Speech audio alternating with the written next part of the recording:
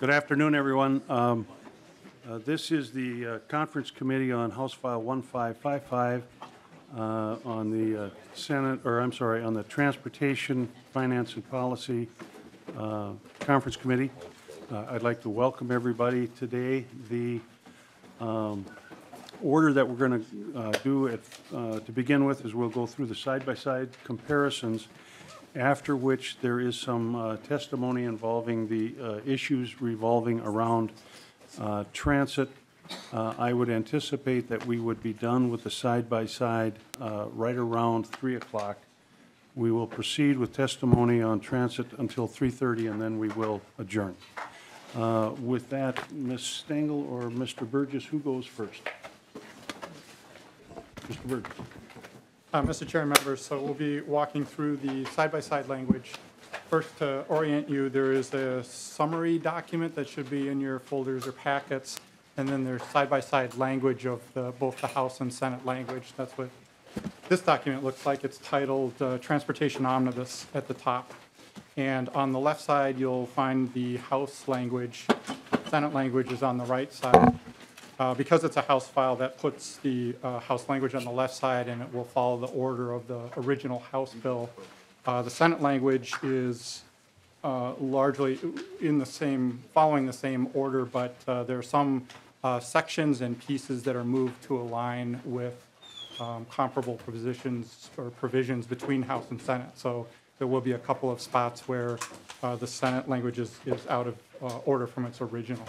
So moving into the side-by-side walkthrough, Article 1 is appropriations for both House and Senate, and that was largely covered through the spreadsheet walkthrough. So we'll be starting in on discussing more detail on page R27 of the side-by-side. And this is a House-only article, Article 2 on transportation bonding. This authorizes a total of $2 billion in trunk highway bonds, and that is spread between state road construction at $1.7 billion, and that's spread out over 8 years, and then $300 million for the Corridors of Commerce program that's spread over 3 years. So the language in that article contains the bond authorization as well as those appropriations and appropriations for bond sale expenses.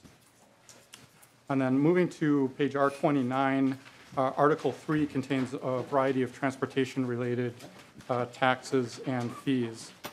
Section 1 is a House-only provision that modifies the registration tax and makes some changes regarding the rate, the fees imposed, what is included in the calculation of the tax, and the depreciation schedule. And then Section 2 on page R31 now.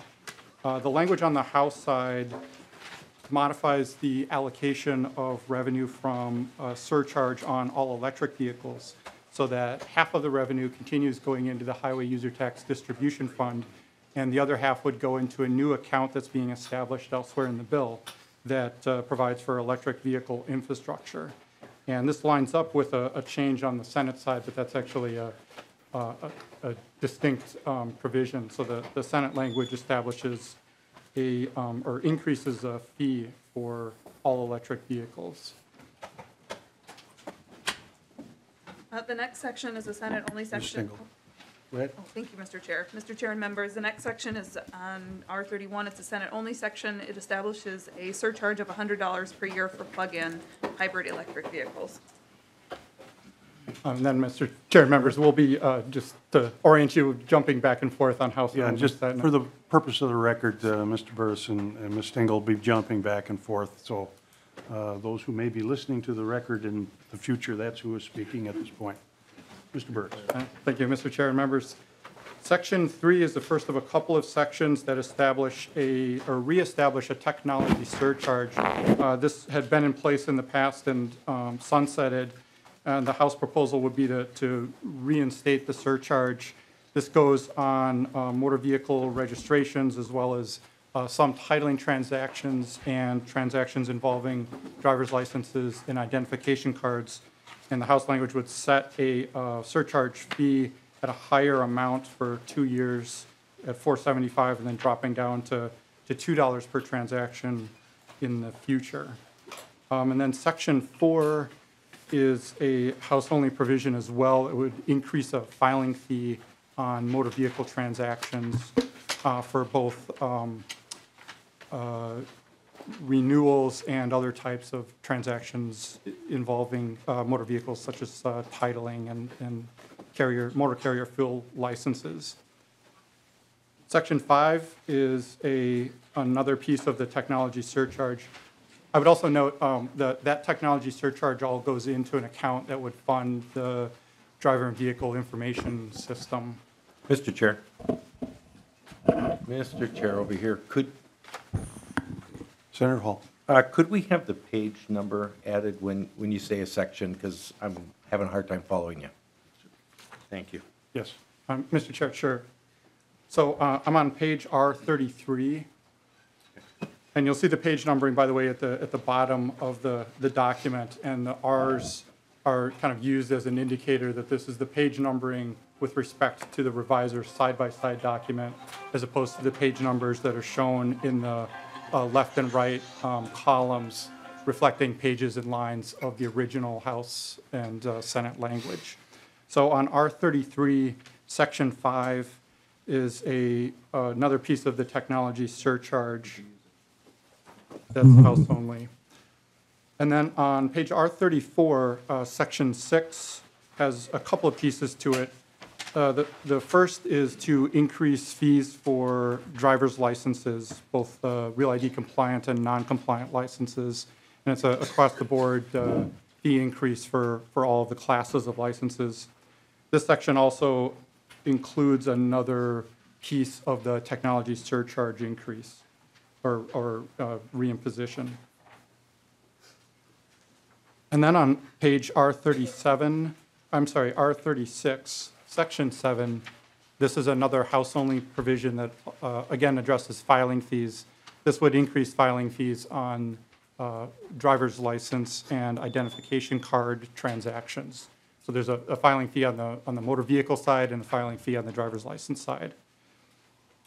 And then on page R37, another House-only section. This goes along with Section 9. So this is Sections 8 and 9, increase the motor fuels tax. And this has a phase-in of 4 increments, increasing the tax by a total of 20 cents per gallon. That would be the rate that it's increased by for gasoline and diesel fuel. And then there's a corresponding rate increase to other types of special fuel that's proportional, more or less based on energy content of that fuel. And then the House proposal also includes indexing of the motor fuels tax, and that would start in 2023. On page R38, there's a Senate-only provision. It's Senate Section 92, and this is the tax on use of electric vehicle charging stations. And essentially what this does is impose a tax on electricity metered out through a charging station for electric vehicles at any location other than a residential location. And then moving to page R40, Section 10 is a House-only provision. This would modify the allocation of revenue coming from motor vehicle leases, or known as a motor vehicle lease sales tax. And the reallocation includes a portion going to the general fund at a flat $32 million, and then a modification to the formula for distributing the remaining funds.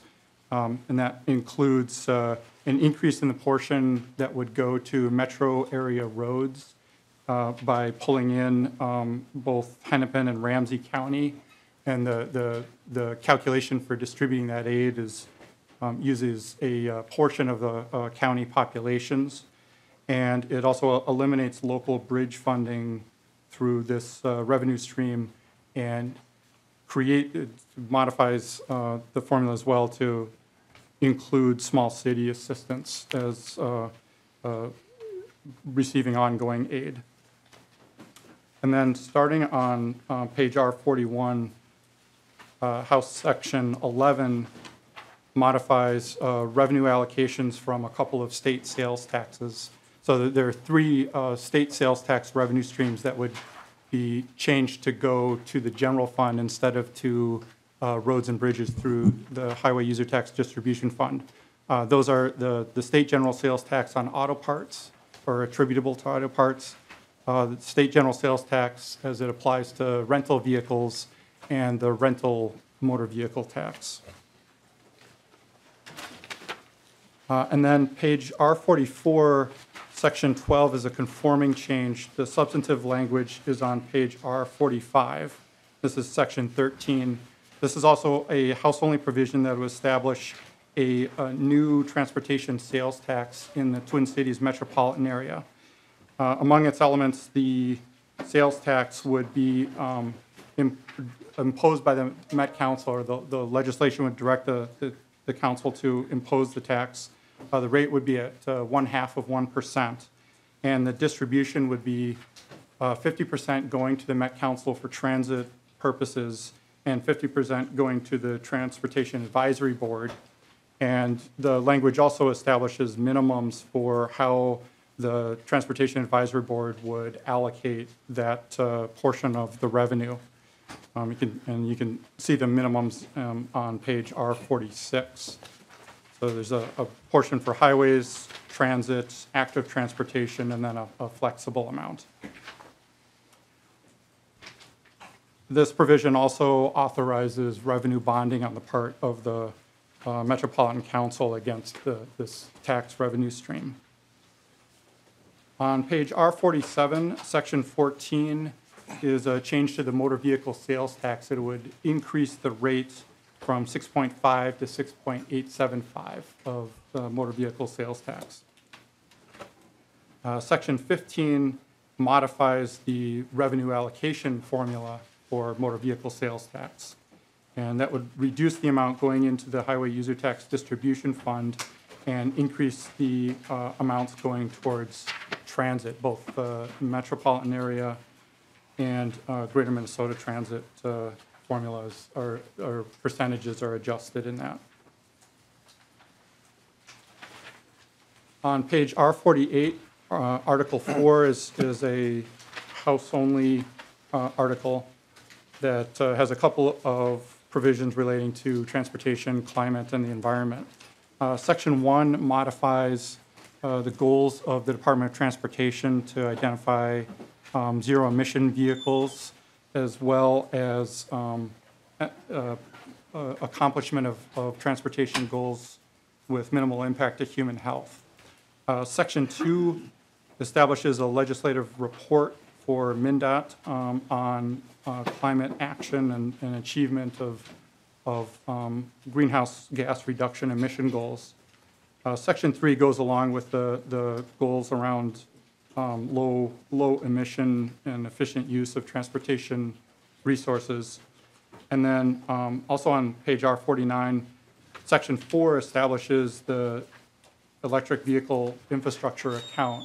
And this is the account that is funded by the reallocation of the electric vehicle surcharge that was mentioned earlier. And the funds under this account are provided to the Department of Transportation to arrange for electric vehicle supply infrastructure throughout the state. And then Article 5 is also a House-only provision, and this starts on page R50. And what I would highlight are a couple of things of the entirety of this article. This has to do with driver's licenses and eligibility to receive a driver's license and some related practices around that. The first piece of this is that it eliminates required proof of status, lawful presence in the United States in order to obtain a non-compliant driver's license. The House language also identifies some additional primary as well as secondary documents that can be used in order to obtain a non-compliant license. So things like a foreign passport or a consular ID card, lists out a number of documents. And this follows, this sort of layers on top of the current structure that's in place in administrative rule for providing documents to prove identity, date of birth, and residency in Minnesota. The language also establishes a card marking for not for voting if in some scenarios where citizenship has not been demonstrated. And it has some data practices limitations on sharing data outside of the department that is specifically related to status or lawful presence or not having demonstrated lawful presence or citizenship. The language also includes restrictions on law enforcement actions that are solely based on a card that's marked under this language. And there's a repeal of rulemaking or a limitation on rulemaking that's in place under current law. So that runs from pages R50 through R60. So moving to Article 6 on the House side, Article 2 on the Senate side, this is the remainder of the bulk of finance and policy provisions. And the first of those is then Senate only. Mr. Chair and members, on page R60 on the Senate side, there are 3 Senate-only sections. Section 1 on R60 and Section 2 on R61 both direct the legislative auditor to audit the programs and services administered by MnDOT and by DPS. Senate Section 3 on page R61 appropriates money in the data security account to the legislative auditor for purposes of auditing some of the data programs that DPS has. And then, Mr.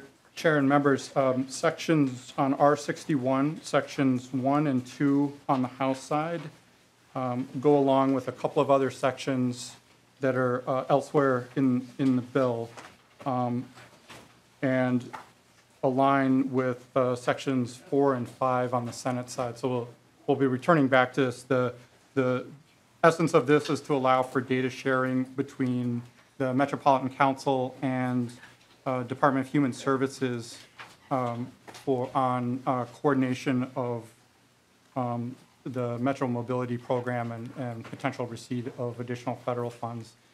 So there's House and Senate differences on both policy matters as well as the technical approach in creating that authority to share data. And then on R62, Section 3 on the House side and Section 6 on the Senate side is one of several provisions related to registration process and motor vehicle dealers. This section is substantively identical between House and Senate with a difference on effective date and establishes a restriction on manufacturer chargebacks or withholding of payments under some circumstances. Page R67, Section 4 on the House side is a definition change that goes along with some bicycle regulation changes that will be covered a little bit later in the side-by-side walkthrough. On page R67, Mr. Chair and members, you'll see Senate Section 7, and this is the first of a series of provisions that prohibit the commissioner from using any trunk highway funds on bicycle routes and bicycle lanes. And the same change is made throughout statute to be consistent. So for future sections, when I talk about trunk highway funds on bike lanes, that's what I'm talking about. And then, Mr. Chair and members, on page R68, the House side, Section 5, and there's another section a little bit later, also deals with bicycles. This directs the Commissioner of the Department of Transportation to provide technical assistance to local units of government relating to bikeway type planning. And then also on R68, there's a provision that both the House and Senate carries with policy differences. This is Section 6 on the House side and Section 8 on the Senate side.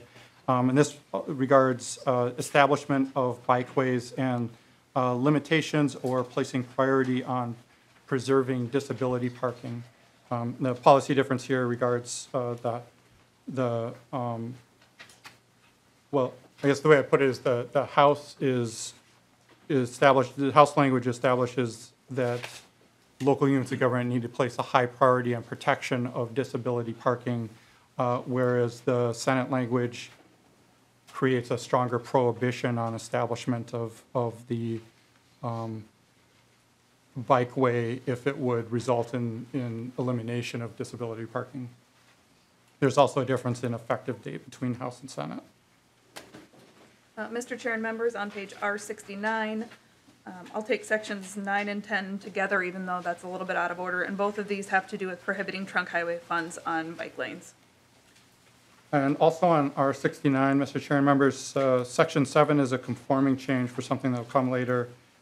Section 8 goes along with the bikeway planning. This would establish or identify a Jim Oberstar bikeway that would run from the Twin Cities north to kind of along Lake Superior to Canada. Mr. Chair and members, starting at the very bottom of page R69, you'll see Senate Section 11.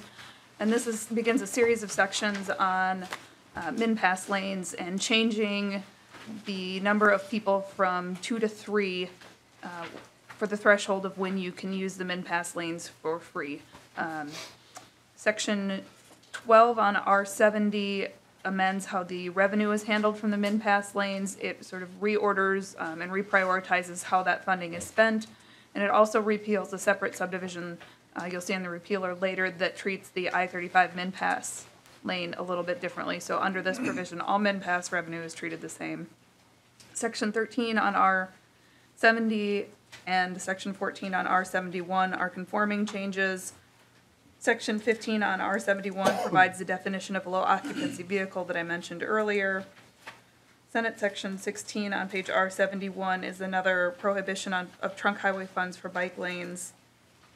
Section 17 on R71 requires DPS and MnDOT to submit a report every odd-numbered year that talks about their expenditures and transfers from both the Trunk Highway Fund and the HUTDF. And then, Mr. Chair and members, page R71, the very bottom, section 9, with the language actually continuing on the next page. That's actually a conforming change that goes along with a trunk highway turnback that's being authorized in the House language later in the bill. And then on page R72, there's a series of memorial highways and bridges being authorized. Both House and Senate have several of the same provisions with technical differences. House language has a different, and Senate have different, slightly different names for one of the memorials. And there are some other, well, as I said, technical differences between the various memorial highways and bridges. Mr. Chair and members, going past all of the designations, we'll take you to page R74 on the Senate side. There are a series of provisions starting with section 28 on R74, and this amends the municipal approval of road projects. And taken together, these 4 sections will allow any city to appeal to an appeal board, the detour route for proposed project, and the timing of the project. And the timing appeal is if the city believes there is more than 2 years of remaining service life on the road, they appeal to the appeal board. If the appeal board determines that there is more than 2 years of remaining life on that road, MnDOT is responsible for paying all of the costs, including the local shares for that project. And that will cover sections 29 on R74 and sections 30 and 31 on R75 are part of that. And then, Mr. Chair and members, on page R75, House only section 17 would authorize MnDOT to create a employment preference, Indian employment preference for some construction projects that are near a reservation. And then on R76, sections 18 and 19 deal with utility relocation. They would authorize MnDOT to incorporate in utility relocation into contracts, as well as limit trunk highway fund expenditures on utility relocation costs for some utilities installed after an August 1, 2019 date. On page R76, section 32 adds pickup trucks to the definition of farm truck, and a pickup truck is something, one of the pickups with a nominal carrying capacity of 3/4 ton or less. Section 33 on, Senate, section 33 on page R77 and House section 20 are very similar. This allows a dealer to determine the base value of a vehicle in certain situations. If you flip to page R78, you'll see that there is a difference on the Senate side. The Senate pulls in a cross-reference to subdivision 1N, and that's a reference to the plug-in hybrid electric vehicle surcharge, and then the effective date is different between the two provisions. And then, Mr. Chair and members, on R78, Section 21 is a House-only provision that addresses weight limit violations, variances for some scenarios involving transportation of unfinished forest products. And then moving to page R81, Section 22 in the House language, Section 36 in the Senate language, provides for withholding, dealers to withhold registration tax payment. And that is identical language except for an effective date difference. Section 23 on the House side, and this is also on page R81, Section 37 on the Senate side is one of a couple of sections that authorize decommissioned military vehicles to be registered and operated on public roads. That language is identical between House and Senate. And then moving to page R82, Section 24 is Senate-only language, and it's the first of a couple of sections authorizing new special plates or plate designs. Section 24 regards multinational peacekeepers in Beirut, Lebanon, and then Section 25 is a special plate for Minnesota agriculture. That's on page R84. Page R85, House Section 26 is Alliance Club's International Special Plate. And then on page R86, House Section 27 is a Rotary International Special Plate.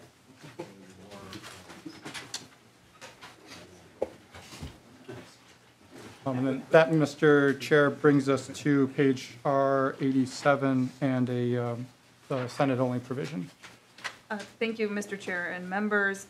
On page R87, section 38 amends how the proceeds of the Law Enforcement Memorial Association special plates are handled. This will require the commissioner to annually distribute the amount of the funds in the account to the Law Enforcement Memorial Association to further the purposes of that organization. The next section, House Section 28, Senate Section 39, is a similar provision with the exception of the effective date, and this allows auto dealers to move vehicles in between lots without having to retitle the vehicles. House Section 29 and Senate Section 40 at the bottom of R87 going on to R88 requires the commissioner of the DPS to designate a dealer entitled liaison person to help the dealers. And again, identical except for the effective date. House Section 30 and Senate Section 41, still on page R88, says that the certain late fee doesn't apply to transfers from licensed vehicle dealers, and this is an identical provision. House Section 31, Senate Section 42 has to do with the EVTR system, and it will allow other companies that can transmit data to use this system. There's an effective date difference there. The House has July 1st, 2020, or upon completion of the necessary program, whichever is earlier, and the Senate is August 1st. And then, Mr. Chair and members, page R88, House only, Section 32 identifies types of data that licensed dealers are able to obtain, which are as specified under a federal essentially data law for sharing motor vehicle and driver's license information. And then page R89, House Section 33, Senate Section 43 is another piece of the decommissioned motor vehicle, military vehicle. This is on authorizing titling of the vehicles. And that's identical between House and Senate. And then House-only provision is in Section 34, which would authorize use of a consular identification card as part of the process for vehicle titling or registration. Another House-only provision is Section 35, and this would establish that duplicate titles issued by deputy registrars would be treated as an expedited service, and the fee imposed would be at an amount that deputy registrars typically retain for expedited services. And then Section 36 on the House side, Section 44 Senate side, is a provision on motor vehicle titling and secured parties, and this is identical between House and Senate, except with with respect to the effective date. And just as a reminder, when effective dates aren't being identified specifically in the language, because there are appropriations in the bill, the effective date defaults to July 1st. So where in these various House provisions that are blank on effective date, it's July 1, and that compares with a number of these to August 1 on the Senate language. Also on page R90, Section 37 on the House side, Section 45 on the Senate side is a provision on dealer notifications on secured parties and providing that to the department. The bottom of R90, Section 38 House language and Section 46 Senate language establish Driver and Vehicle Services Executive Steering Committee, and there's a number of differences between House and Senate. The House language includes establishing or identifying various purposes. There are differences in membership between House and Senate. There are some technical differences. And then as there are some specification of duties and reporting that differ between the two. And finally, the House and Senate have a different expiration date that's established. So that brings us to page R93, Section 39, House language, and Section 47 Senate language is the first is a definition of a term that is part of authorizing automated driving. So we'll get into the detail behind that in a subsequent section. Section 40 is another definitional change that's part of bicycle regulation modifications, along with Section 41, and those two are House-only provisions. Section 42 it's still on page R93. Section 42, along with Section 43 on the House side, Sections 48 and 49 on the Senate side, again, relate to definitions for automated vehicles. There are differences between House and Senate on some of the automated vehicle regulation. You see the beginning of that in the highly automated vehicle definition. So there are a number of policy differences. One of the highlights here is on whether a operator has to be physically present in the vehicle or not. Moving to page R94, this also relates to automated vehicles. This is House sections 44 and 45, Senate sections 50 and 51. These are also definitions of terms. On page R94, section 52, you will see a definition of motorized foot scooter, and the diameter of the wheel is increased there. And the effect of that is it will pull in additional motorized foot scooters that will be subject to the state law.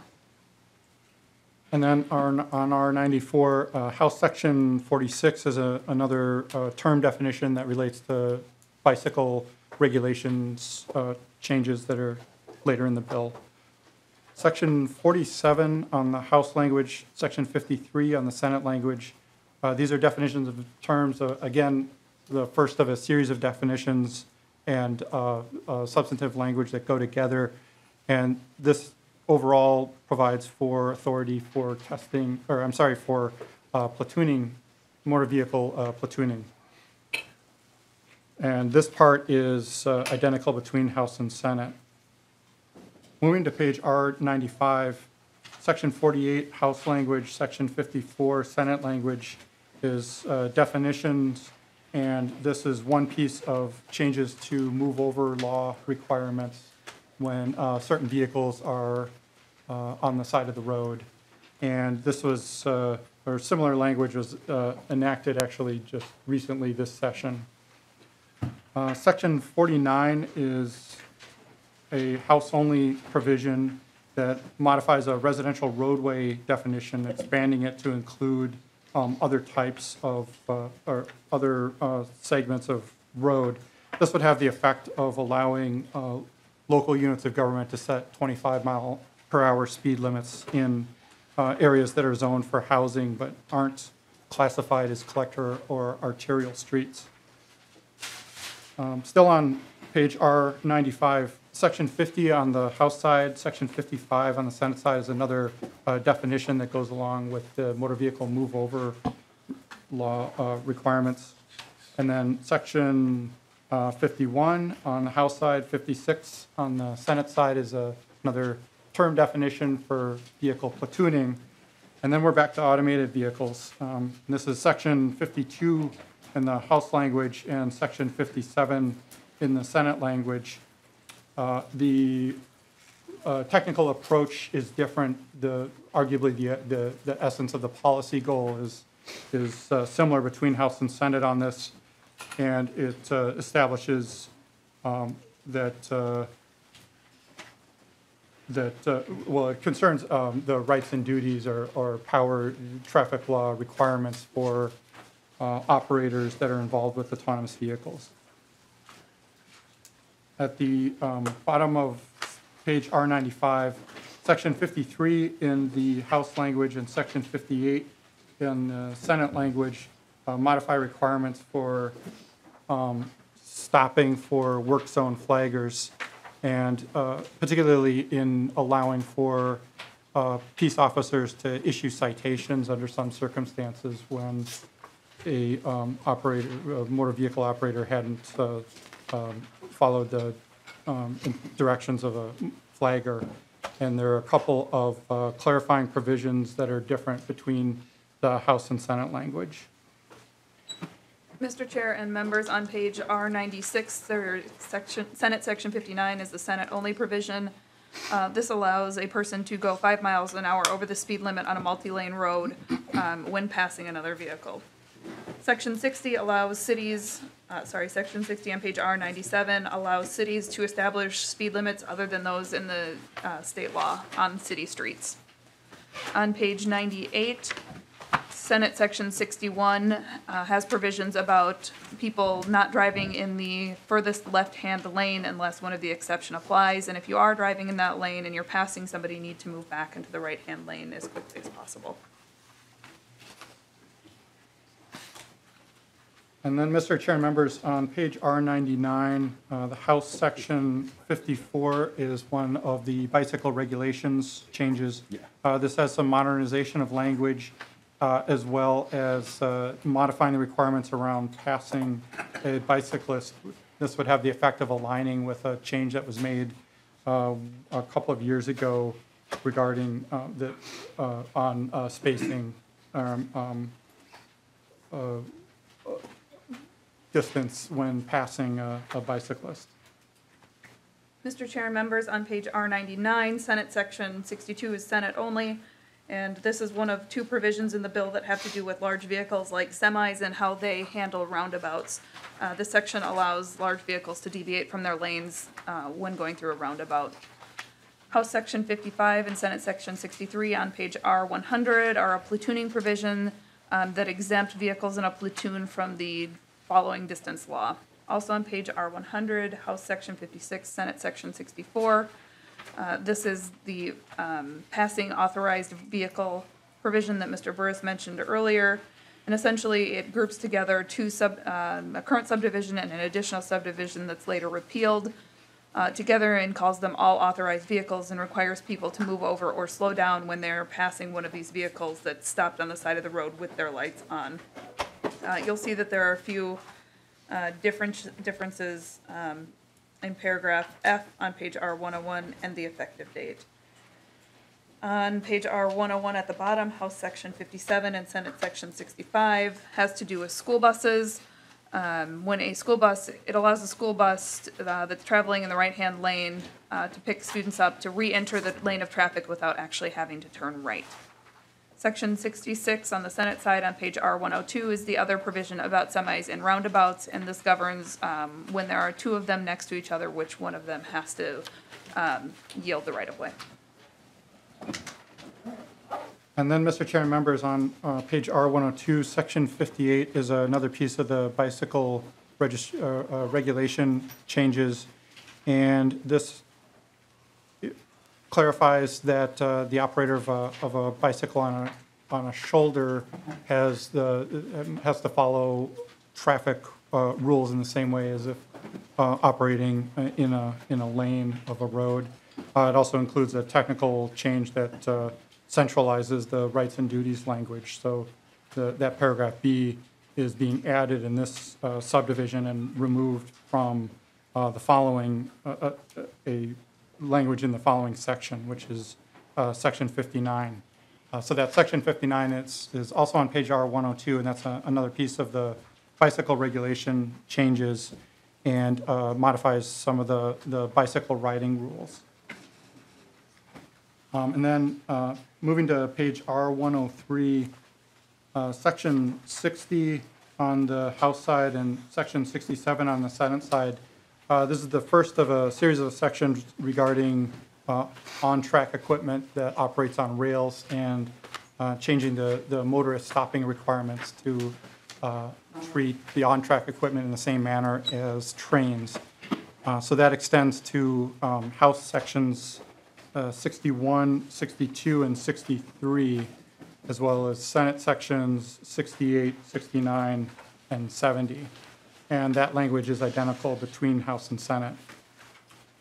And then moving then to page R106, section 64 on the House side and section 71 on the Senate language relate to school bus operation and would allow school buses to re-enter, go through an intersection from a right-hand turn lane without having to turn right when it's part of loading or unloading children.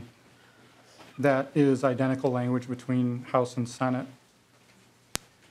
On page R107, section 65 in the House language, section 72 Senate language modifies the colors for part of a school bus to allow for additional coloring. Section 66 in the House language and section 73 Senate language allows for company signs to be mounted in transportation network company vehicles. So this would be Uber, Lyft, for instance, and would allow for illuminated signs. That is identical language between House and Senate. Section 67 on House and Senate section 74 modifies standards for warning lamps that solid waste vehicles use and add in recycling vehicles to utilize those standards as well. The language is the same between House and Senate except with respect to the effective date. And then at the very bottom of page R107, House section 68, Senate section 75 relate to window tinting and have some technical changes and also an authorization. The substantive piece is to authorize additional drivers of a vehicle that's been tinted. And the House and Senate have a difference in regards to who the expanded authorization applies to. So both House and Senate identify a number of folks, and the House also pulls in grandchildren and personal care attendants. Page R110, House Section 70, allows for towing 2 trailers or 2 semi-trailers under some circumstances involving inventory of property being transported from a manufacturer or dealer. On page R10, Mr. Chair and members, section 77 on the Senate side is the first of 2 sections that modifies seasonal and load restrictions for sewage, septic tank trucks if they're hauling on their routes. The next section that starts on the bottom of page R110 and carries over onto page R111, the first subdivision is similar in that the restriction is removed on line 6612 of the Senate, so a vehicle with this special 3-unit vehicle permit and some of the other permits in that same section can be traveling anywhere on Trunk Highway 53. And I'll let Mr. Burris handle the rest of that section. Mr. Chair and members, and then the House language has a couple of other modifications to it. The first is to specify the types of commodities that can be transported under both the 3-unit and 2-unit special permits to identify paper products and iron ore tailings. And then second, the House language, and you'll see this on page R112, retains the current routing that's permitted under a special tire hauling permit. That's a separate permit, but is codified in the same section. And then moving to the bottom of page R112, there's a series of sections that have similar language, but with a policy difference between House and Senate. And this concerns another special permit for transporting agricultural products. This is section 72, 73, and 74 on the House side, and sections 79, 80, and 81 on the Senate side. Both House and Senate create a definition for what constitutes the agricultural products that can be transported. The Senate language includes some additional commodities. There are also technical differences in structure between House and Senate. The next section, section 82 on page R114, is the companion for the sewage septic hauling trucks, and it makes some of those exemptions I mentioned earlier. The next section, House Section 75, Senate Section 83 on the very bottom of page R114 that carries on, has to do with vehicle platoons. And at a very high level, it allows the commissioner to approve plans for vehicles, up to 3 vehicles to operate in a platoon system. The required information is largely the same. There are a few differences on the process, on how it works, and how things are approved or not approved. And I think I'll just leave it at that, and we can talk in detail if people have questions. And then, Mr. Chair and members, on page R116, House Section 76 is the first of a series of sections that overall have the effect of limiting the scenarios or situations where somebody's driver's license can be suspended, so that the result of the series of changes is that DPS would not be able to suspend a driver's license for failure to appear in court, resuspend for violation of driving after a suspension or revocation, or suspend for failure to pay traffic tickets. The language also includes a driver's license reinstatement provision for retroactive type reinstatement, and some requirements on data collection and legislative reporting. So there's a series of sections that will come up interspersed later in the side-by-side language.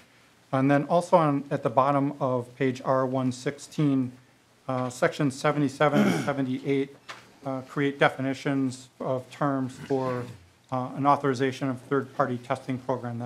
The substantive language comes up a little bit later. Section 79 on page R17 is a conforming change, and that goes along with a driver's license modification that's House only. That'll come up in a minute here. Section 118, House page R118, House Section 80, allows for placement of an identifier on a driver's license or identification card regarding autism or mental health. Section 81 allows for emergency contacts to be identified as part of a person's driving record. And that's also a House-only provision. Page 119, sections 82 and 83 are part of the driver's license suspension provisions that I discussed. Then also on R119, section 84 is another driver's license suspension prohibition change. Moving to page R120, House Section 85, Senate Section 86 contains the substantive language on authorizing third-party testing for school bus operators. And then House-only provision is in Section 86. This is also on page R120. It's another piece of the driver's license suspension provisions. And this is the reporting requirements. And then page R122, House-only Section 87, directs MnDOT to create a statewide prioritization process for development and identification of transportation projects. And it lays out some of the factors in the prioritization and requires assignment of weighting, as well as requiring solicitation of input from various stakeholders. Another House-only provision is in Section 88. This is also on page R122, and this directs MnDOT to maintain an inventory of transportation-related assets. On page 122, Mr. Chair and members, Senate Section 87 requires the Commissioner of Transportation to develop a pavement investment guide and requires the local district offices to sort of prioritize their roads and select pavement in accordance with that policy. And then at the bottom, Mr. Chair and members, at the bottom of page R122, House Section 89 would broaden eligibility for Greater Minnesota public transit assistance to include tribal governments. And then on page R123, this makes House Section 90 has some modifications to an advisory committee on non-motorized transportation. It would rename it to be a committee on active transportation. The House language would also specify some additional duties or recommendations to be covered by the committee and extend the expiration of the committee, which is currently currently has an expiration date of June 30, 2018. Mr. Chair and members, on page R123, Senate Section 88 amends that same section of statute, but to a different purpose. This is one of the provisions that prohibits use of trunk highway funds on bike lanes.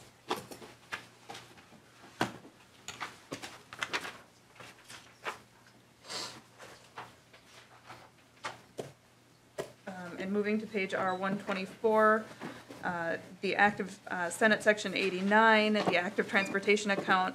Under this section, the money in that account is appropriated to the Commissioner for the stated purposes. Section 90 on page, Senate Section 90 on page R124 and House Section 91 is where we get into the substantive provisions for automated vehicle testing.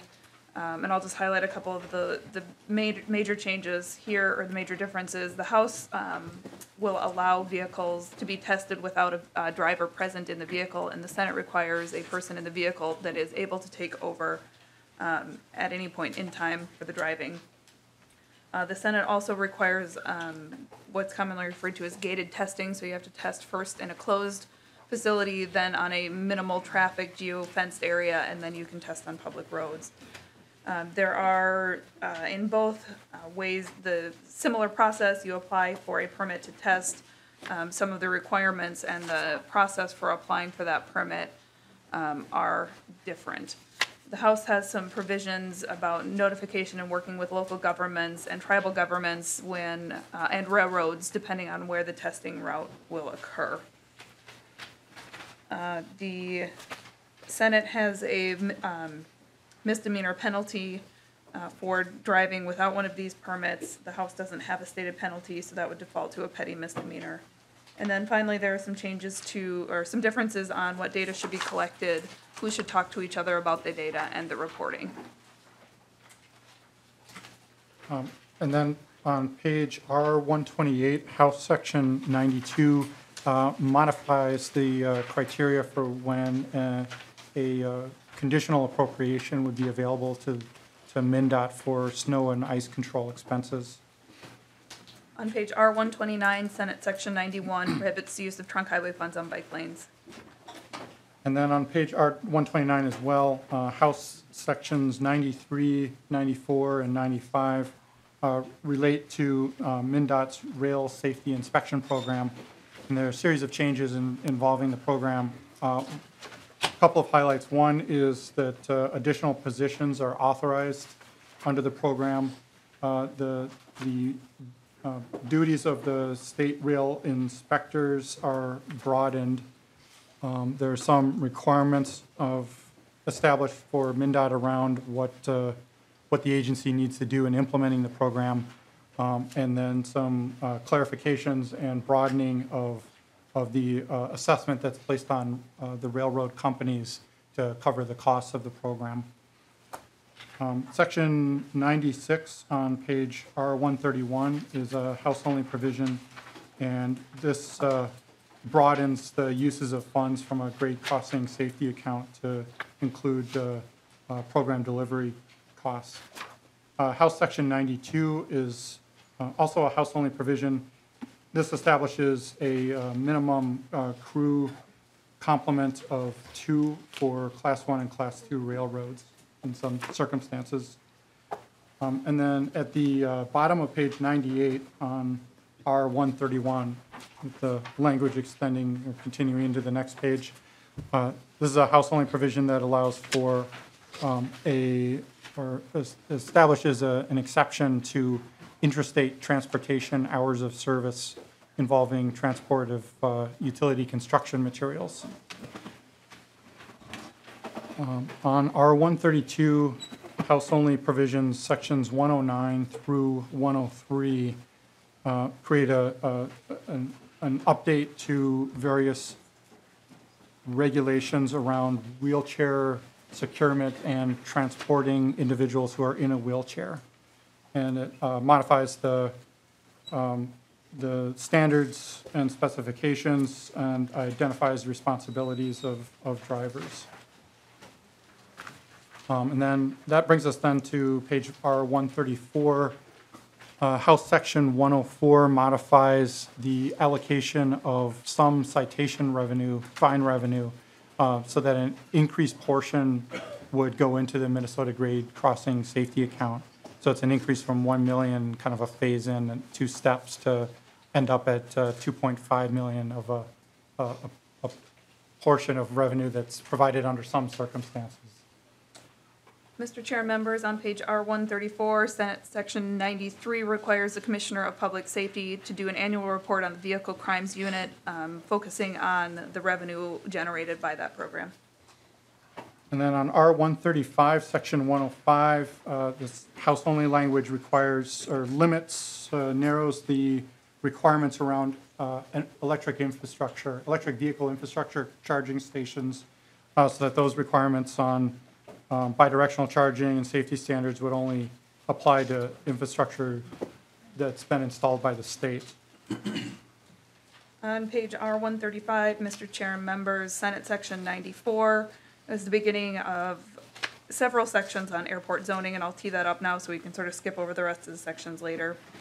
These provisions apply to local governments near airports, and it amends the process by which you adopt your airport zoning plan. There are some default provisions that you can use from the commissioner, or you can adopt your own customized plan, and it provides how that works and how it integrates with your other zoning.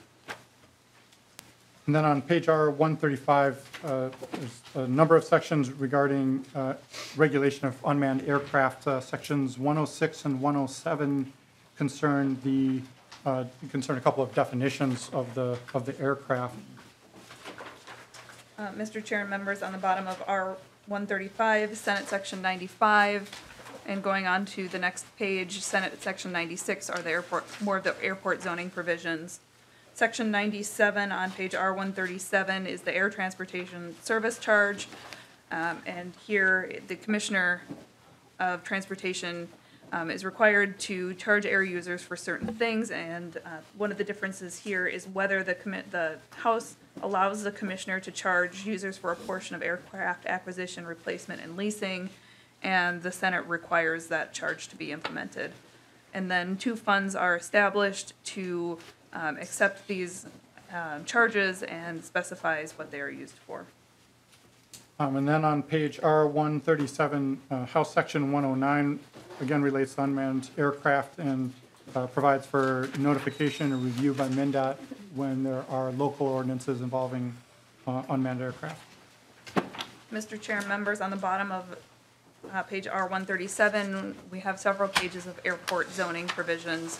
And I gave the high level on that earlier, so I'll just, in light of time, we'll go ahead and skip over to page R147. And page R147 on the House side, Section 110 is another unmanned aircraft provision. This modifies what the registration and registration taxing requirements would be for some unmanned aircraft, so that in some circumstances the craft would be registered at $25 instead of the current registration tax for aircraft, and in other circumstances there would not be a fee. And then Section 111 also relates to unmanned aircraft, and this concerns the insurance requirements for the aircraft. And then on page R148, Section 112 concerns tax refunds for unmanned aircraft systems that are removed from the state, not receiving a refund. Mr. Chair and members, on page R149, we'll pick up with some more airport zoning sections, and we'll skip over those, and that gets us to page 152. Senate sections 117 and 118 on that page define light rail transit and streetcar. The next provision, House Section 113 and Senate Section 119, as well as the following sections, excuse me, let me back up a minute. House Section 113 and Senate Section 119 on page R152, going on to page R153, expand metro mobility. The House expands metro mobility to Lakeville, and the Senate expands metro mobility to Lakeville, Columbus, Forest Lake, Maple Plain, and Ramsey. The next sections, House Section 114 and Senate Section 4 on page R153, are a similar approach with different coding to how data and what kind of data can be shared between Met Council and DHS. And you'll see that actual language on page R157. And that carries on to page R158. A difference here is the effective date. Senate is immediately effective. This House has a little bit of a delay and has an application clause and some provisions relating to the notice requirements the House has in their provisions. House Section 115 and Senate Section 120 on page R158 make permanent an allocation of RAMVest, the regional allocation of motor vehicle sales tax, to the urban opt-out transit providers. And then on page R159, Mr. Chair and members, House Section 116 provides authorization to the Metropolitan Council for additional bonding. And then House Section 116 narrows a limitation on use of Met Council bonds for light rail transit. On page R160, House Section 118 directs the Metropolitan Council to coordinate and implement bus deployment and routing based on the air quality identified through modeling and air quality monitoring data. On page R160, Senate Section 121 prohibits state funds for being used for light rail lines or extensions beginning with Southwest is covered by current law, but anything after that. And there's a definition of operating costs. On page R161, Senate Section 122, state money cannot be used for capital cost of a light rail project. And on page R161, House Section 119 broadens a liability limits provision for co-located freight rail and light rail. This would have the effect of including the Botnell light rail transit line in those liability limits provisions. Section 120 in the House and Senate Section 141 regard a expansion of a U of M Met Council initiative on zone passes, and there are some policy differences between House and Senate. Both have the effect of expanding the number of stops by at least one. It's just some differences in coding of the requiring or establishing the program as well as in how the funding would work. House Section 121 is a data collection provision that relates to the driver's license suspension provisions. And then also at the bottom of page R161, House Section 122 modifies a rest area in Floodwood so that the city would not need to operate and maintain that property. Moving to page R164, House-only sections 123 and 124 extend a pilot program in 2 harbors for community destination signs. On page R120, on page 164, Senate Section 123 extends the moratorium on ditch mowing permit enforcement until April 30th, 2020. Section 124 is another provision related to the dedicated fund expenditure report that we talked about earlier, and this requires an interim report before the first report is due in 2021. On page R165, Senate Section 125, there are some administrative provisions relating to the DVS Executive Steering Committee and how they should get started. Senate Sections 126 and 127 allow the City of Burnsville and the City of Minneapolis to prohibit engine braking or jake braking on specified highways in each of their respective cities. On R166, Senate Section 129, there is some signage and funding, signage for a rail crossing in Anoka, and the request the commissioner to make it a priority to find funding to fix that crossing. Section 133 is a public awareness campaign for the keep right driving provisions we talked about earlier. Section 134 requires the commissioner of MMB to reduce appropriations to MnDOT and DPS in the amount of unfilled FTE positions over a certain period. Section 135 requires MnDOT to do an request for information for a private entity to operate MnPass. Moving to page 167, House Section 125, Senate Section 137 allows the commissioner of DPS in consultation, allows the commissioner to issue temporary motor vehicle permits for up to 180 days. The Senate language requires the commissioner to consult, this was the commissioner of MnDOT, not DPS, requires MnDOT to consult with DPS, and the House language requires approval of DPS. Section 132 is some transition language for the prescription window glazing that we talked about earlier. And then, Mr. Chair, members, on page R168, section 127 on the House side, this is another piece of the driver's license suspension. This is the reinstatement language.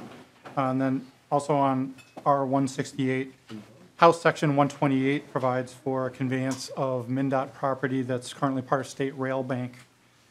And then moving to R169, House Section 129 provides for a turn back of a route that runs through South St. Paul.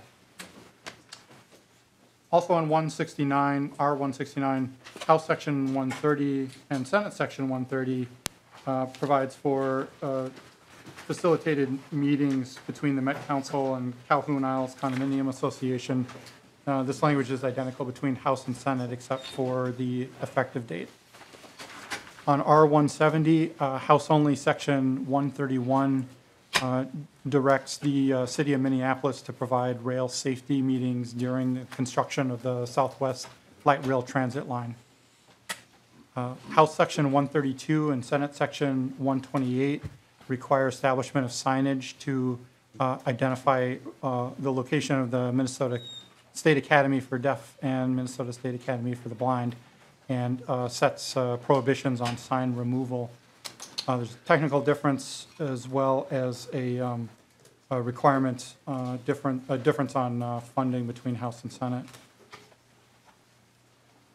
Also on page R170, House Section 133 establishes a mileage-based user fee pilot program, sets out the objectives of the program, provides for authority for MnDOT to administer, lays out data requirements, and sets up a legislative report. Page R172 is the next provision. This is a House-only provision, Section 134, and this would require a study that's performed or contracted by the Commissioner of Public Safety to look into the impact of traffic laws and whether there's been a disproportionate impact based on geographic area or demographic groups. It lays out various requirements around the study. And then on page R173, there's a legislative report required of MnDOT. This is a House-only provision found in Section 135 and would direct MnDOT to look at legislative reporting in consultation with a variety of stakeholders that are identified in the language, and take a look at informational gaps as well as similar information that's provided in other formats, and provide that information back to the legislature. And then on page R174, Section 136 contains a couple of revisers' instructions for technical modifications of language on provisions that have been discussed earlier. Mr. Chair and members, on page R174, you will see Senate Section 138, and that transfers jurisdiction of the Stone Arch Bridge from the Commissioner of Transportation to the City of Minneapolis by July 1st. On the bottom of R174, Senate Section 39 sets up a vehicle registration task force, and this task force will study different methods for vehicle registration over the interim and report back to the legislature next year. On page R176, there is a requirement that a vibration susceptibility study be conducted on the Calhoun Isles property in Minneapolis. On page R177, House Section 137 and Senate Section 142 provide various repealers relating to provisions that we've talked about earlier. I will note, at least on the Senate side, paragraph E repeals the expiration of the Mississippi River Parkway Commission, and there's no corresponding policy language before that. And I think Mr. Burris might have something to add to that. Yeah, Mr. Chair and members, there are a couple of repealers that don't go along with prior language on the House side. So this is Section 137, House language. Paragraph B repeals a required Office of the Legislative Auditor review of Met Council transportation financials. And paragraph C repeals a limitation on planning, study, and design and construction of commuter rail in the Dad Patch corridor. And finally, Mr. Chair, on page 177, Senate Section 143, there are effective dates and application provisions that apply to all the airport zoning provisions we talked about earlier. Thank you, Ms. Stengel. Thank you, Mr. Burris. We are going to move now into taking testimony. I note that we're running a little bit late, but we're going to do the best that we can. Chair Slawik and Mr. Shetland, if you would care to come forward, please.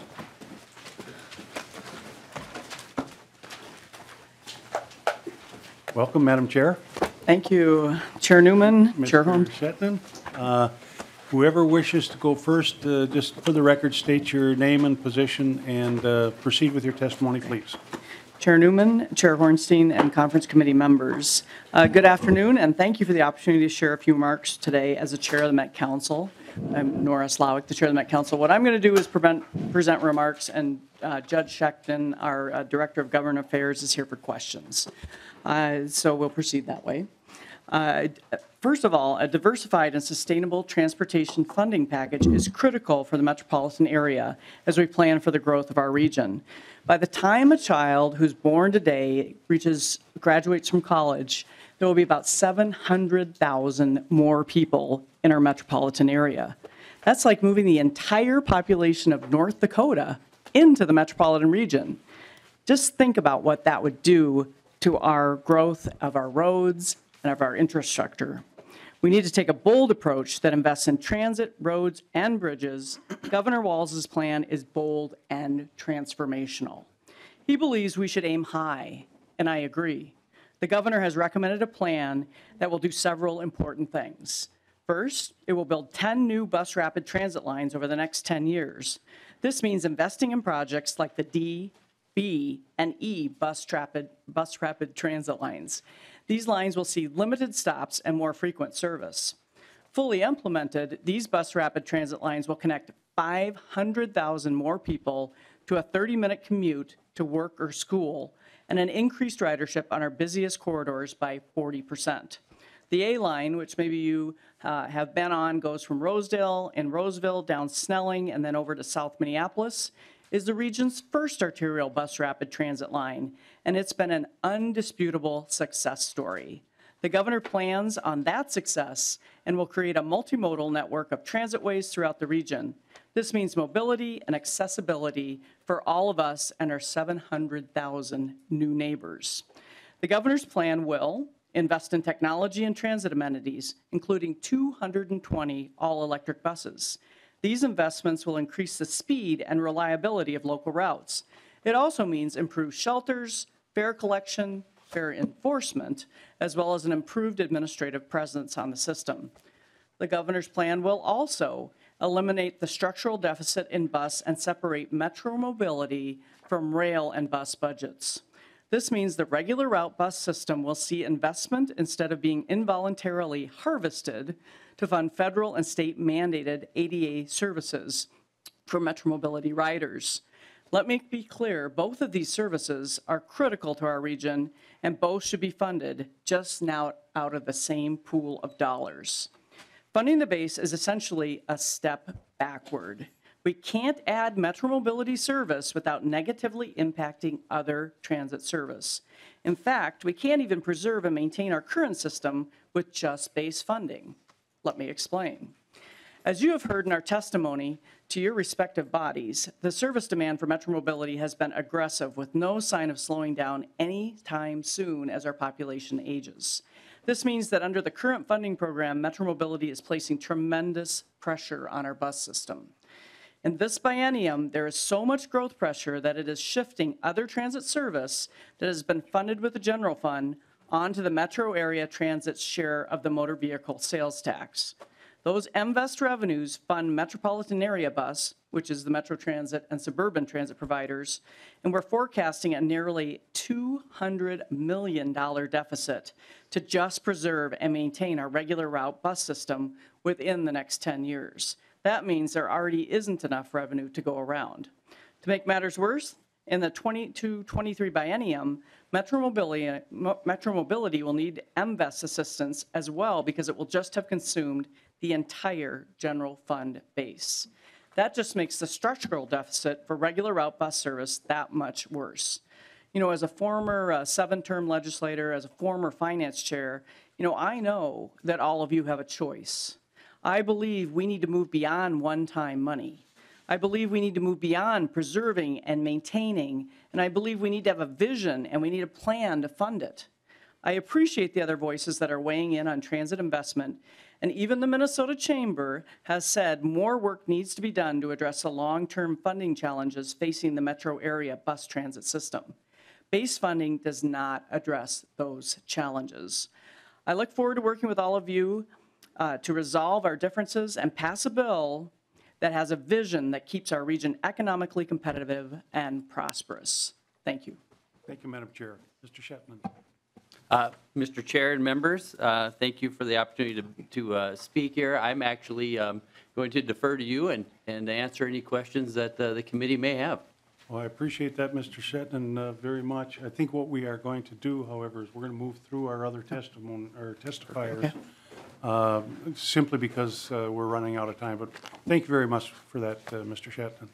We have 6 Very good. Thank you. testifiers in the, we're on the agenda to testify. First would be Mr. Ryan Daniel, and if Mr. Luther Winder would both come to the testifying table at this point, and I'll just kind of shuffle you through.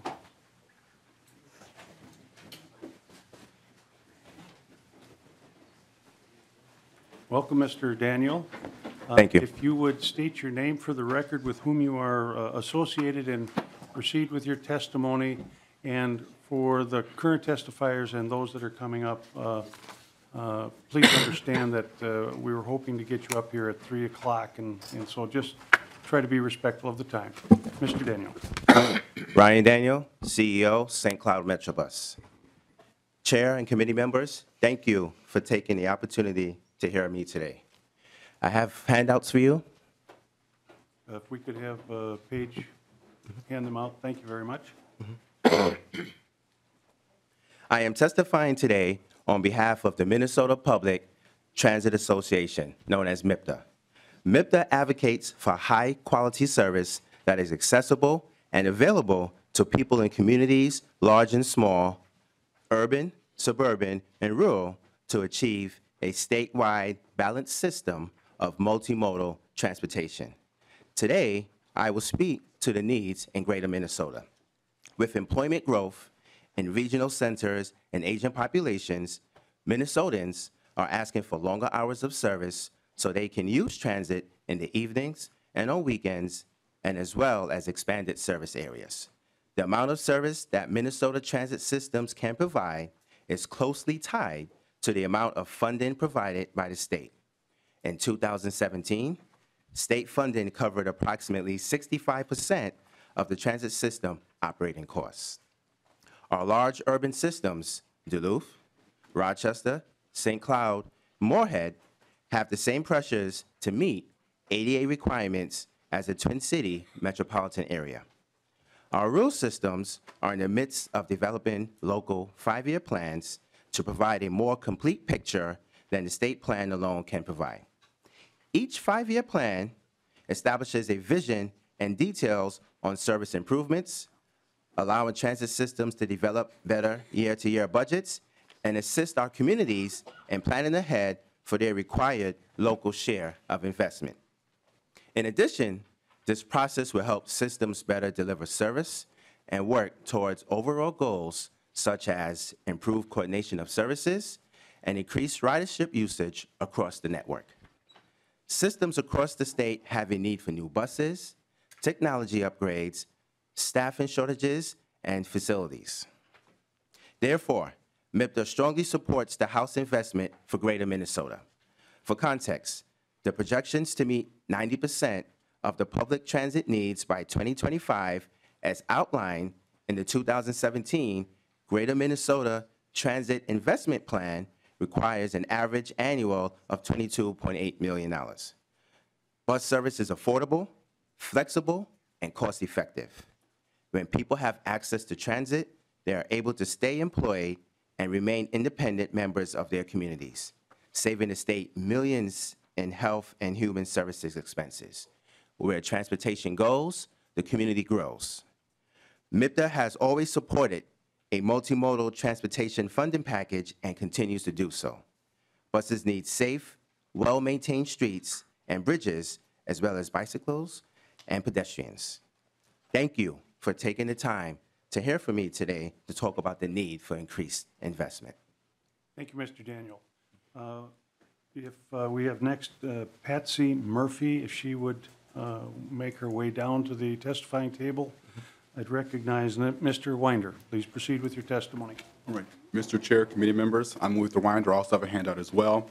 I'm representing the Suburban Transit Association, and I'm the executive director of the Minnesota Valley Transit Authority, which is one of the 4 transit agencies within the Suburban Transit Association.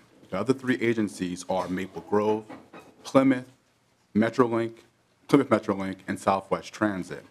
We provide service to the following cities, which I think is important to note: Apple Valley, Burnsville, Chanhassen, Chaska, Egan, Eden Prairie, Maple Grove, Plymouth, Prior Lake, Savage, Rosemont, and Shakopee.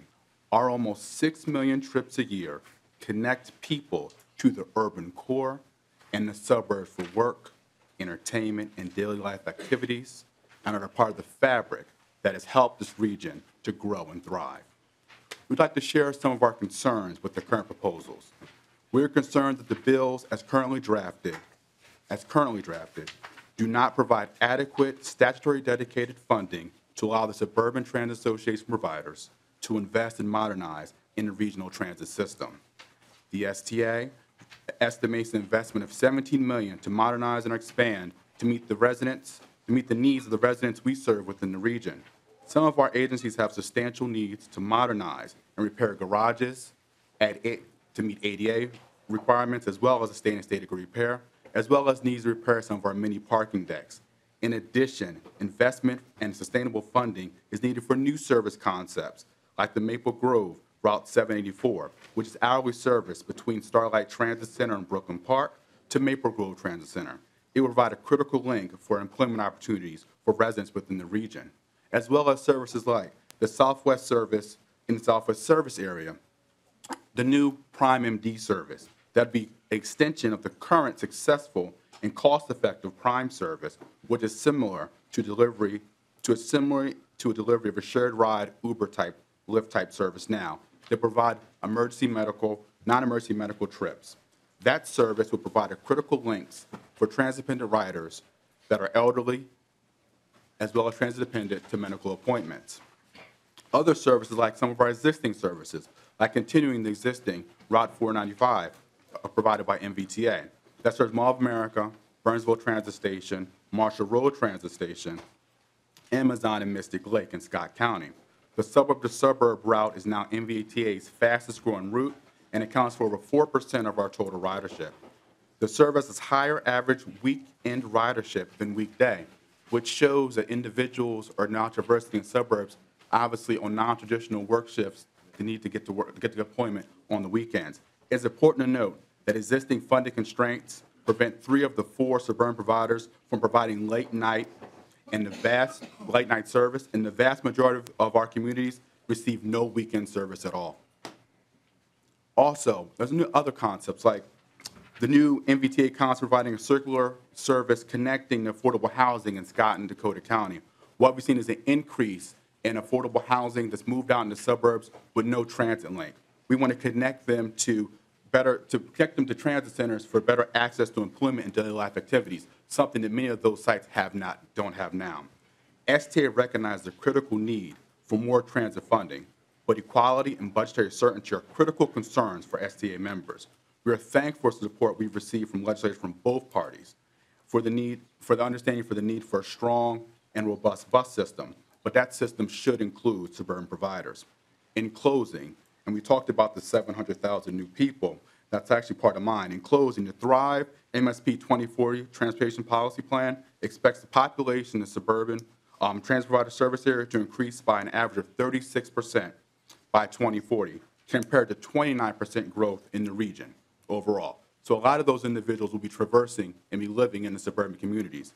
We need sustainable funding that's statutorily dedicated, just like the Corps, to maintain our services and to meet the demand that we're going to see for the future as well. And thank you for your time. Thank you, Mr. Winder.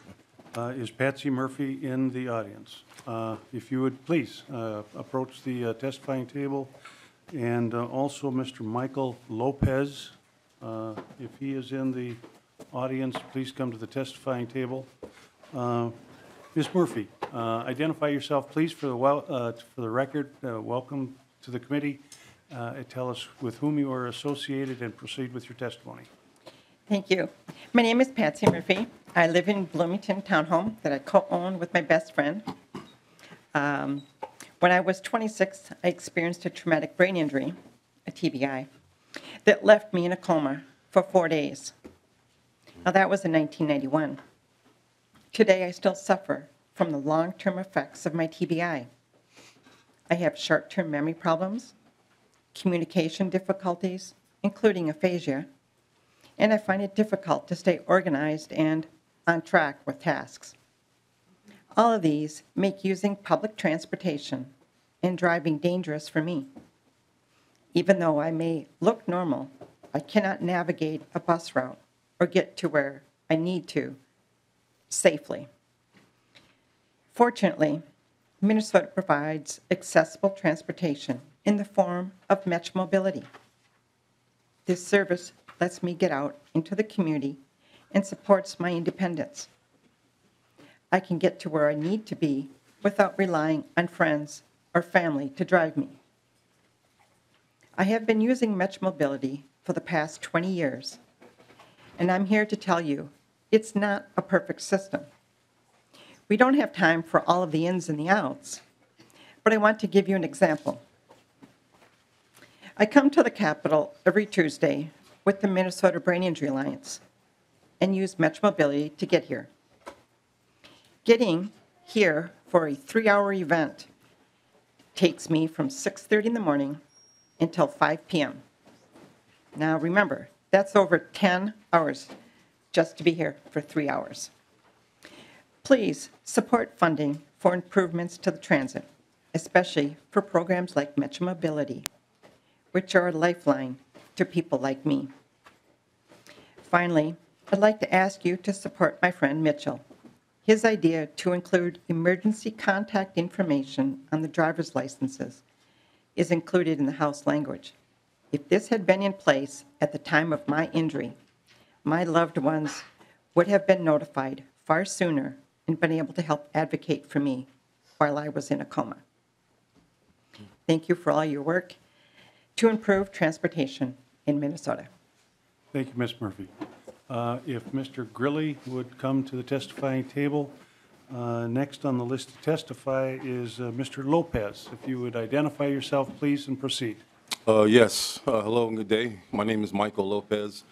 I'm a resident entrepreneur and business owner here in St. Paul. 840 Selby is my new address for my business and residence.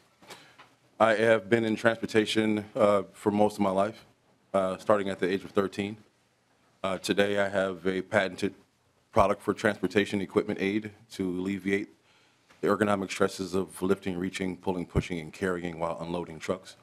I also have a commercial driver school called Commercial Driver Training Employment Company, which is new to Minnesota, registrar's office, and also fulfilling a great need and the greatest deficit that we've seen for commercial drivers in American history. With the amount of 250,000 bodies missing from trucks is why the automation of truck driving is being discussed. And before we give away all these opportunities and jobs to machines, I'd like to have an opportunity to provide it to working, hardworking people, especially for the state of Minnesota, seeing a great deficit, not just for drivers, but for unemployment. Our business model will support local businesses as well and help increase the opportunities for public transportation. For all the stories that have come before me today, our business model is very straightforward. We want to enhance our community and the community in which we live and provide our services. At this juncture, I'd like to also speak specifically about the light rail. I've seen a lot of different dangers just on University alone. One of the things I want to mention today is that enhanced safety is something I've noticed, especially as a commercial driver, instructor, and school owner. Safety is integral and the only thing I really teach on. I would like to also offer a couple of ideas to the body here today that might generate revenue for the state and the cities between Minneapolis and St. Paul. By Minnesota being one of the featured places for bike rides and scenic views, I am extensively encouraging that we invest more into that infrastructure so that folks like me and my business interests, when they come in town, have an opportunity to see more than just the Twin Cities area and have the opportunity to see greater Minnesota on the bike. This is one of the key attractions that the folks that I'm working in business with really appreciated about our state and our city. I'd also like to speak to the lack of skilled drivers on the road, which increases the danger for everyone else, especially those who rely on Metro Mobility and other similar services. I would want to encourage a little bit more scrutiny at the commercial driving testing centers. But at the same time, I also realize that the current scrutiny is creating a dramatic weight line for opportunity for economic development, which is holding back a lot of people at the lower end of the financial spectrum from acquiring and having jobs on a regular basis. I know and feel sincerely about the transportation industry from an aspect of business, but not only that, but for the void it fills, we have perfectly well-bodied and able people that all we have to do is train. I'd also like to encourage in this conversation healthy eating. As a commercial driver trainer, healthy eating is integral for your safety outside of ours. One of our commercial trucks can take out at least 10 people on the road with one accident. 90% of all accidents happen because of driver fatigue. The driver fatigue is pushed by bad eating habits, lack of proper diet, and lack of knowledge. All of this has to do with transportation very specifically because as you decide what vehicles can haul doubles and triples is what the technical term is for 2 or more trailers. As you pass legislation to haul certain vehicles with certain types of freight on certain roads, it is very integral that the person behind that wheel is qualified and able to do that work. I can't stress enough how many accidents happen because of an untrained driver or a lack of energy from fatigue by the driver.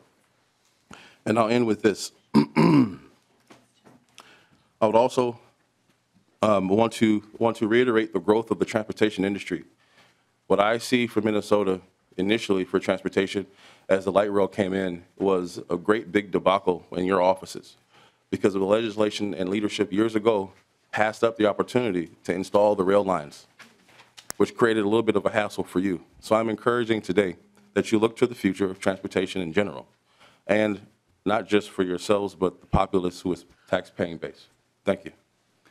Thank you, Mr. Lopez. The final testifier I'd ask to come forward would be Mr. Will Schroer. And have a seat. I will recognize Mr. Grilly. Welcome to the committee. Identify yourself and proceed with your testimony, please. Mr. Chair, members, my name is Dorian Grilly. I'm the Executive Director of the Bicycle Alliance of Minnesota. The Bicycle Alliance has worked with communities, educators, and business leaders all over Minnesota that want to make biking and walking more convenient and safer. The 60-member Minnesota Mayoral Active Transportation Caucus has 2 simple messages for you.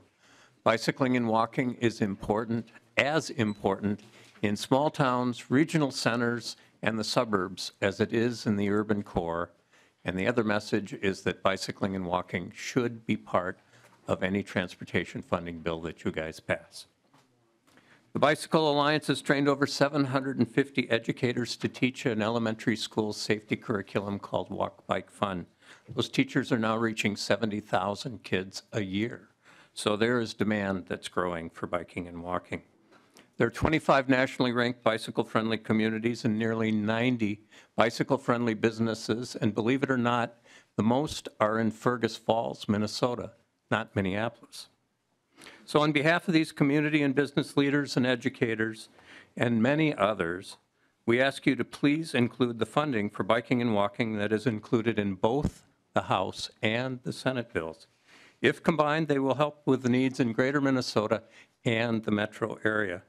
This includes a one-time transfer of $5 million of federal funds into the Active Transportation or Transportation Alternatives Program, and the portion of the House bill's metro sales tax that is dedicated to biking and walking.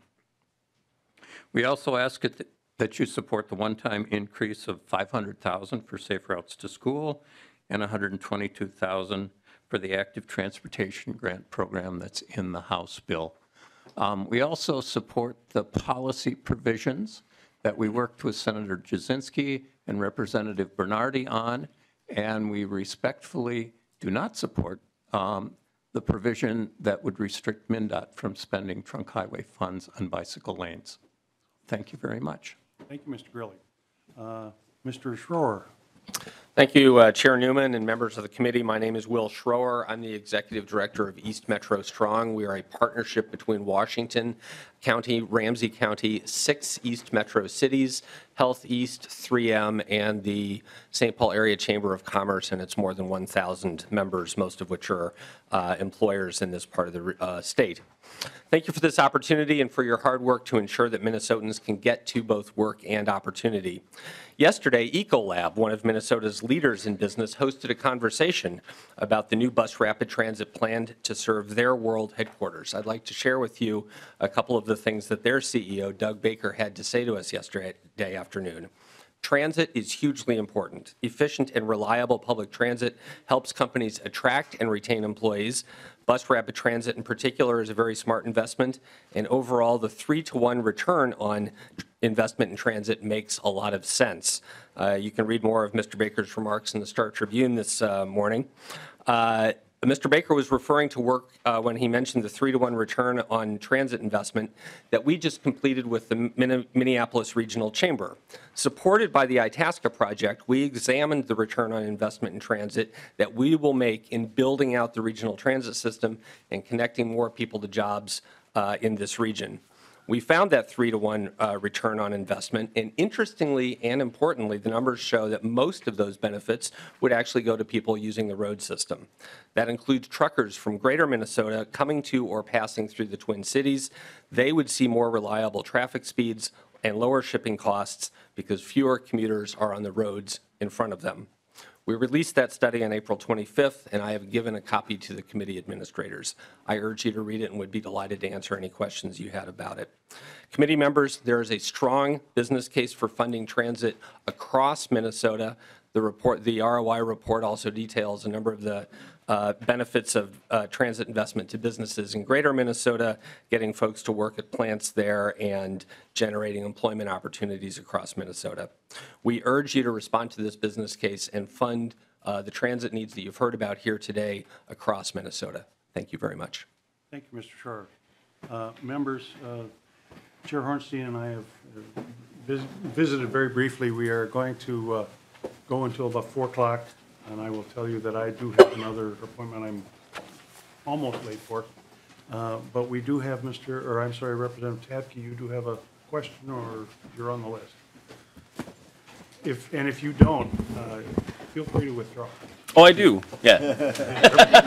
Thank you. Representative Tabke. Thank you. It was a question back when Chair Slawick and Mr. Shetnin were on. Yeah, Mr. Shetnin.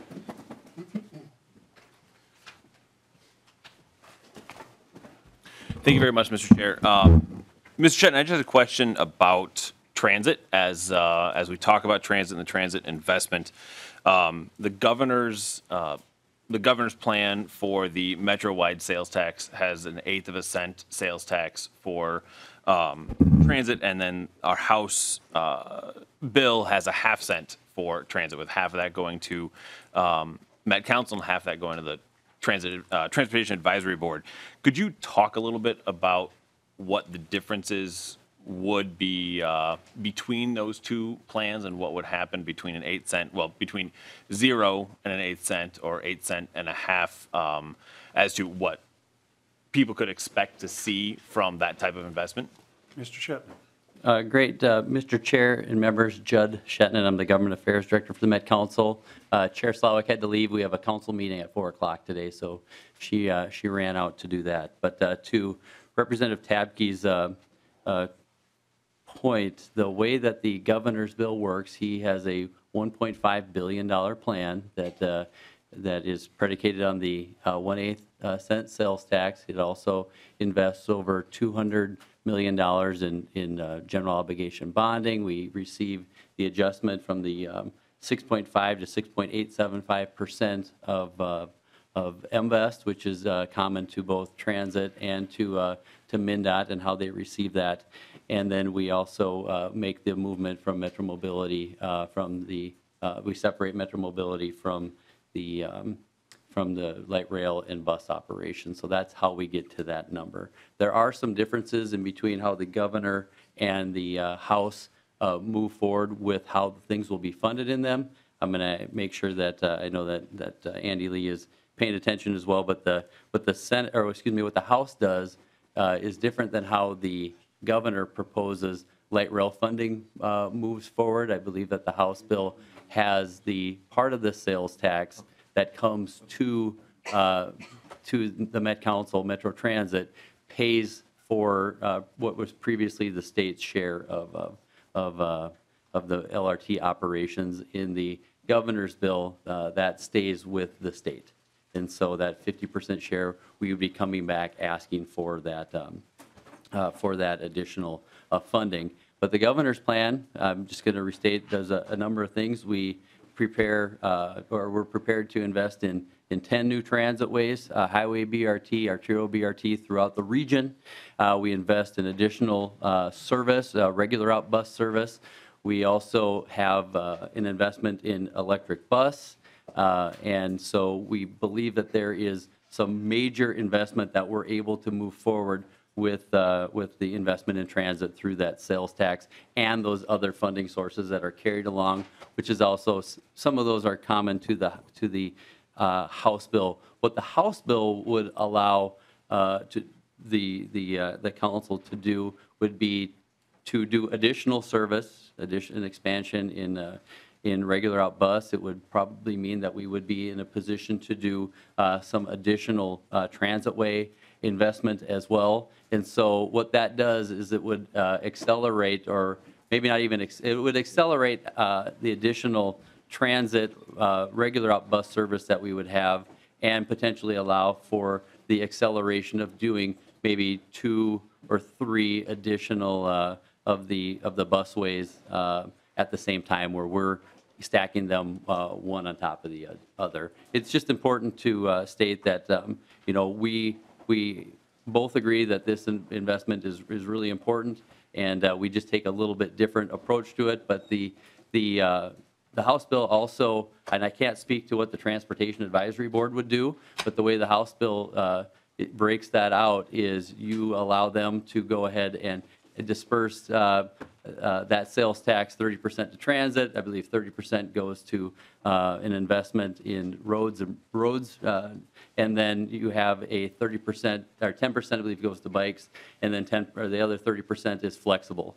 And so I can't speak to what they would do, but that 30% of their quarter cent would mean that's the part that I'm talking about, would accelerate that, because the House bill provides a quarter cent directly to the council, where we're at 1/8 of a cent, and that's where when I talk about they interact a little differently with how light rail is being funded, and those, it's just really hard to completely explain what it would do, because I don't have a crystal ball, but that's kind of breaking it down to the best of my ability. But the additional increment, the quarter cent that goes to TAB, is something that the TAB would have to decide, but that is new investment beyond what we would be able to do with the governor's plan. Thank you, Mr. Shetland.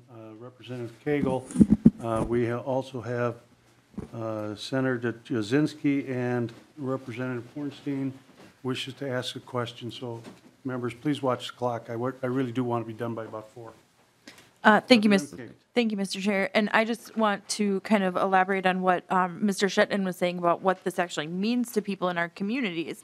I represent Anoka County, which has often kind of been ignored by ignored when it comes to transit roads. We have Highway 65, which has as many commuters on it as Interstate 35, but imagine driving on Interstate 35 with a stoplight every half mile or so. And I've also heard from a lot of our constituents too that to get from Coon Rapids to Blaine, you have to go down to Minneapolis. So when I hear the proposals that Mr. Shetland is talking about, I see the rapid BRT going from Minneapolis up to Northtown, running along Central Avenue, which would really alleviate a lot of that traffic on Highway 65. I also see, instead of having to take 2 hours to get from Coon Rapids to Blaine, we have our families being able to go, on a 15-minute bus ride versus a 2-hour bus ride. And so I really do want to emphasize how important this is to the people in our community when it comes to not spending so much time in their cars and being able to spend more time with their families. It really think it's really about the people in our communities and making sure that they have more time to spend at home. Thank you. Representative Koegel. Senator Jasinski. Thank you, Mr. Chair and Mr. Shetton. And I'm sorry, I apologize, I've been going back and forth with E12 and here. So some discussion of 200 new electric buses being proposed. What's the difference in the cost between an electric bus and a standard bus, about approximately? Mr. Chair and members, we had this discussion in the House over at North High School in Minneapolis. I think it was in March, may have been February. But there is a cost increase over a standard 40-foot bus costs about $400,000 to $500,000.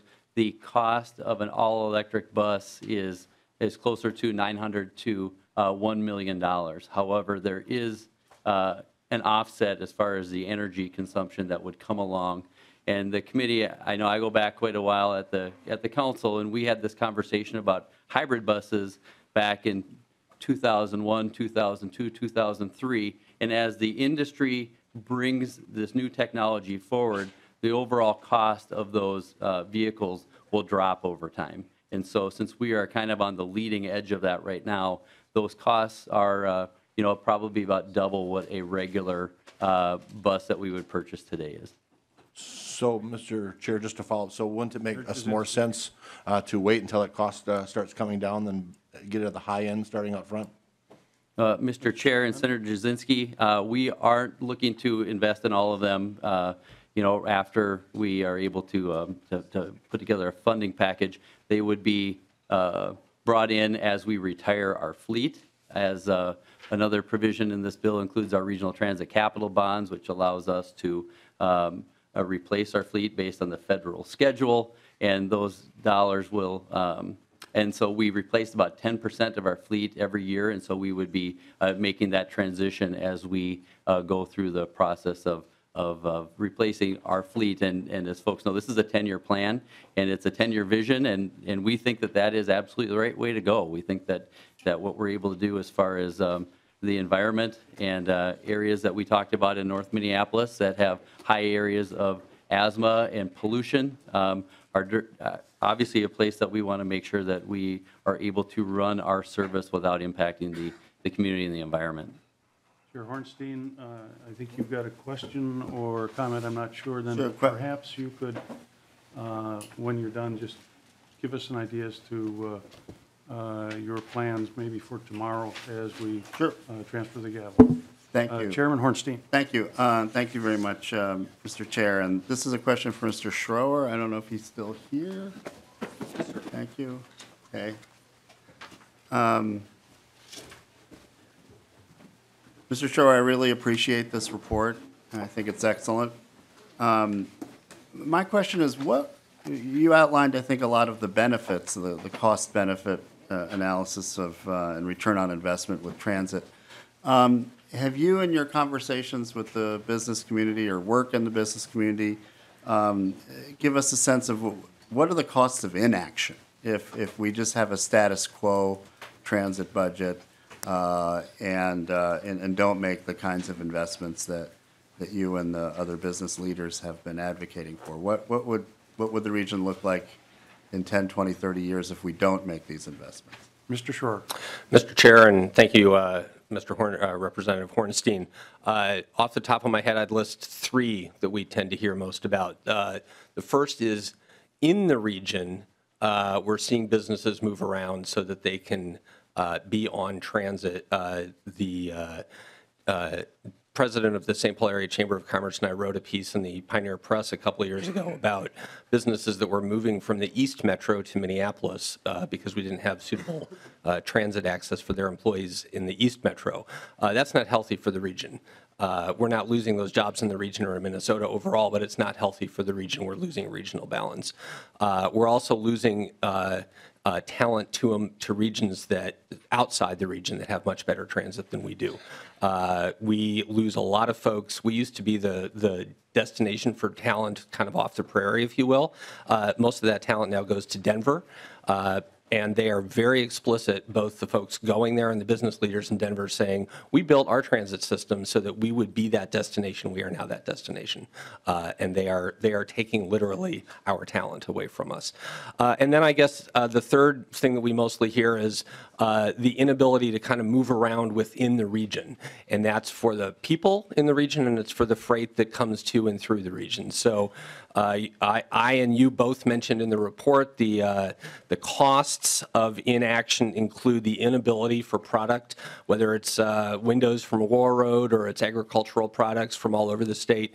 Those are coming to the cities, both for consumption here and then for further distribution, or they're on their way to Chicago.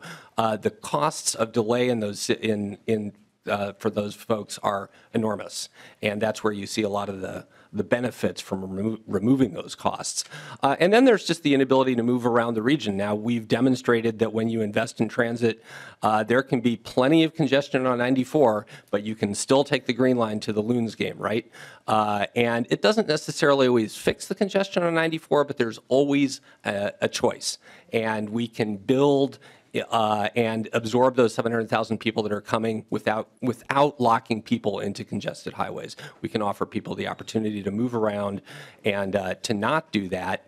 I'll say one last thing, because I know you're eager to both let the chair get to her meeting and to move on as well. We looked back at a similar study that the Minneapolis Chamber and the Itasca Project did in 2012, also called the Return on Investment Study. That study projected $6 billion in net returns for the region, building out a transit system. We haven't built most of those lines yet. We're missing out on those benefits. That's a real cost in avoided benefits to everybody in this region, and therefore in the state, that we're just missing out on. That's the cost of inaction. Thank you very much. I appreciate that, Mr. Schroer. Thank you, Mr. Chair and members. Thank you. And just to conclude, thank you, Mr. Chair. We have posted our next meeting for 3 p.m. tomorrow. That is, of course, somewhat contingent on timely completion of the Regents session that we have tomorrow, the joint assembly between the House and the Senate.